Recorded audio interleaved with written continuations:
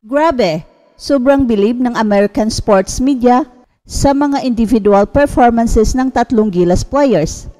Nag-showtime kasi sina Kai Sotto, RHENZ Abando at CLARKSON sa FIBA World Cup.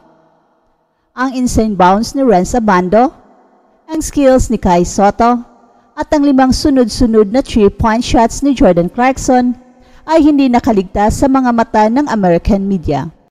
Well, SOTTO, look out below. Gets fouled. Gets the one. Viral ngayon ang post ng Clutch Points na may caption na Philippines RHENZ Abando bounce is insane.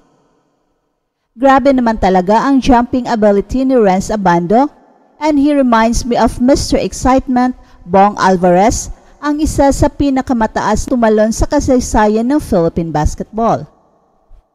Pinamalas ni RHENZ Abando ang kanyang slam dunking ability, shot blocking, Richie, oh baby, hustle and intensity, at shooting sa 3 points. Panalong-panalo si RHENZ Abando sa kanyang performance sa Gilas sa FIBA World Cup. Parang NBA player lang. At pinagkakaguluhan rin sa social media worldwide ang 7'3" big man ng Gilas Pilipinas na si Kai Sotto. Kahit galing sa injury si Kai Sotto, ay he was still able to impress. Unang-una sa kanyang insane skill sa opensa, Kai Sotto all of a sudden, oh baby, at may pa-hook shot pa. Kai pump fakes, goes in and looking like Kyrie. May pa mid-range shot, Finds the big man. Kai goes to the fadeaway. Nice play there by the big man. back to the basket alley-oop dunks, Fajardo two-handed follow-up dunk, right now saying let's go GILAS, and happy again ang getaway dunk na talagang yumanig sa buong Araneta. happy to dribble out and Magadagabi. Name it and Kai Sotto has it all. Pati ang kanyang inside presence ay napakalaki ng impact sa depensa. Showtime na showtime ang dating sa Araneta. And the last but not the least, CLARKSON.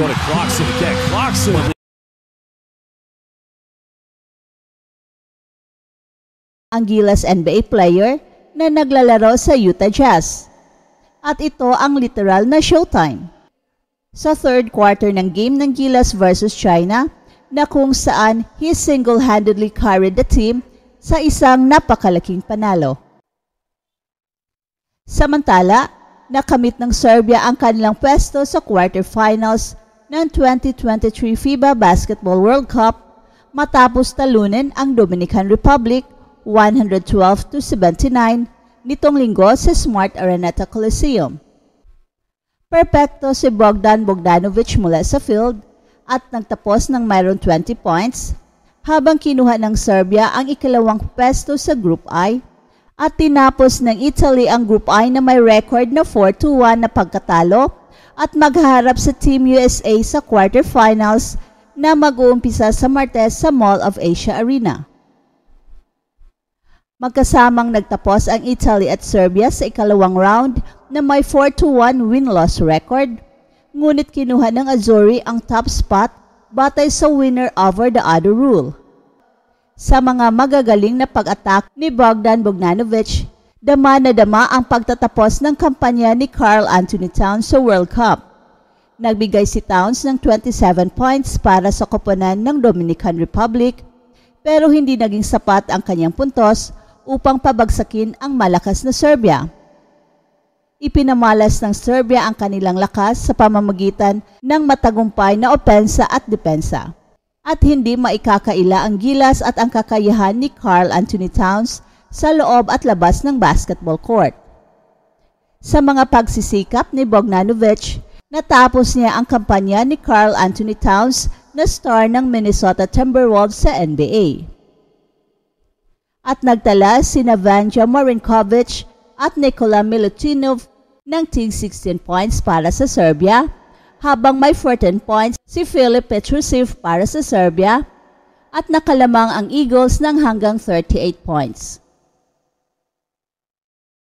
At ang coach naman ng Team USA na si Steve Kerr ay naniniwala na kailangan ng Team USA ng punch in the mouth mula sa Lithuania. For us to get better, we needed to feel this. Yan ang sabi ng Team USA coach.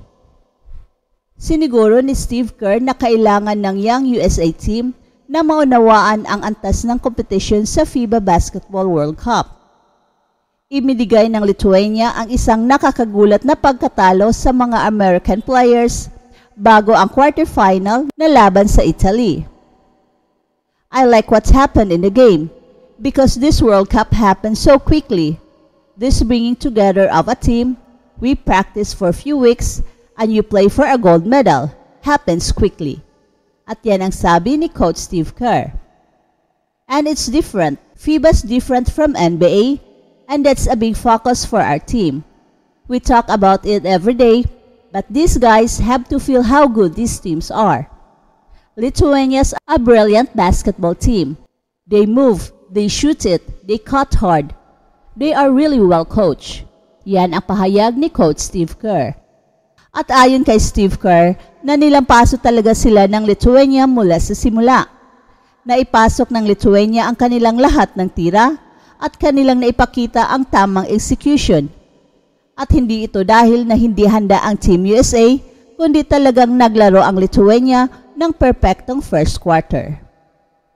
Ayon kay Kerr, maaring magbigay ng magandang bagay ang pagkatalo ng Team USA.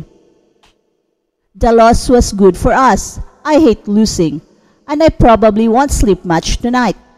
But for us to get better, we needed to feel this. We needed to respond the way we did. The next game, we have to start the way we did in the second half. We can't ease into the game at all. Yan ang sabi ni Coach Steve Kerr. I'm hoping that this is a lesson and we get better from this. Yan ang dagdag na pahayag naman ni Coach Steve Kerr. At magkakaroon ng isang buong araw na pahinga ang Team USA bago ang kanilang quarterfinal na laban sa Italy sa Martes at 8:40 p.m. sa Mall of Asia Arena. That's it for now, guys. Pero bago kami magtatapos, ay huwag kalimutan na huwag magpahuli sa mga pinakabago mga kwento at balita ng kasiyahan at tagumpay. Bahala na ang mga marites dyan. Basta kami ay handang maghatid ng tunay na inspirasyon sa mundo ng sports.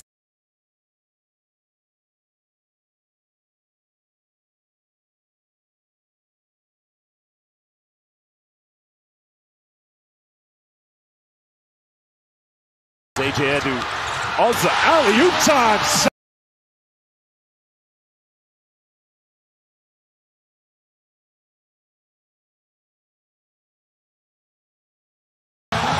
By SOTTO all of a sudden.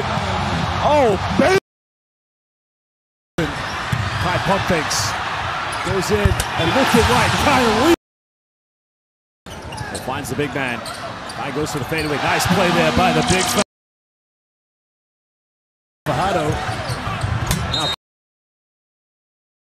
Right now saying let's go GILAS, and again happy to dribble out at Magadagabi.